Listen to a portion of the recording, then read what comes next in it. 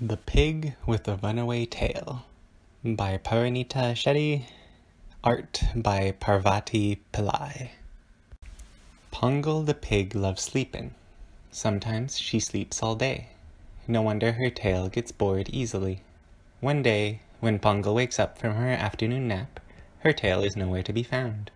It has gone on an adventure without her. The pig feels silly without a tail, so she decides to go look for it. Scrunch. This forest is much too untidy, Pongal says. Eek! She trips over a log. Dum! She falls into a bush. Has anybody seen my tail? Pongal asks. Why don't you try a mushroom tail instead? Lanka replies. Humph, Pongal says. But I want my own tail back. She goes to look for it somewhere else. Oof. The city is much too noisy, Pongal says. Beep beep. She dodges a zigzagging auto rickshaw. Dring, dring. She tries to call under a bicycle. Has anybody seen my tail? Pongal asks. Why don't you try a balloon tail instead? Crow replies. Gah, Pongal says. But I want my own tail back. She goes to look for it somewhere else. Grumph. This cave is much too dark, Pongal says. Click, clack. She carefully steps forward on the stone floor. Kadak. She tumbles into a pile of rocks. Has anybody seen my tail? Pongal asks. Why don't you try a stalactite tail instead? Bat replies. Uff, Pongal says. But I want my own tail back. She goes to look for it somewhere else. Splish, splosh. It's much too wet under the ocean, Pongal says. Doom, doom. Some colorful fish want to dance with Pongal.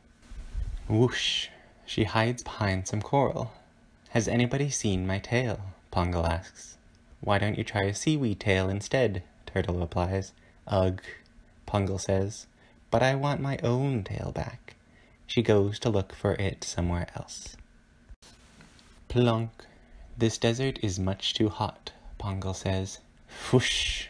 She doesn't realize she is sitting at the edge of a dune. Whump. She rolls all the way down to the bottom. Has anybody seen my tail? Pongal asks. Why don't you try a cactus tail instead? Camel replies. Ahoon! Pongal squeals.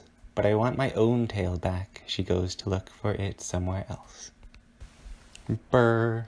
The top of a mountain is much too cold, Pongal says. Aye! The rest of the world is a long way below. Thump, thump. She steps back before she feels too dizzy. Has anybody seen my tail? Pongal asks. Why don't you try a sock tail instead? Yak replies. Pongal stares at her newest tail. This is very pretty, Pongal says. She remembers all the other tails she tried on. Harumph.